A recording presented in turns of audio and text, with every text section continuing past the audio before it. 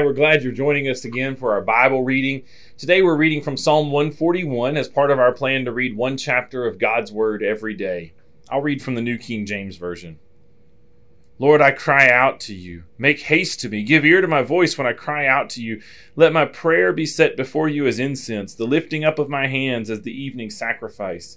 Set a guard, O Lord, over my mouth. Keep watch over the door of my lips. Do not incline my heart to any evil thing, to practice wicked works with men who work iniquity, and do not let me eat of their delicacies. Let the righteous strike me, it shall be a kindness. Let him rebuke me, it shall be as excellent oil. Let my head not refuse it. For still my prayer is against the deeds of the wicked. Their judges are overthrown by the sides of the cliff, and they hear my words, for they are sweet. Our bones are scattered at the mouth of the grave, as when one plows and breaks up the earth. But my eyes are upon you, O Lord, O God the Lord. In you I take refuge.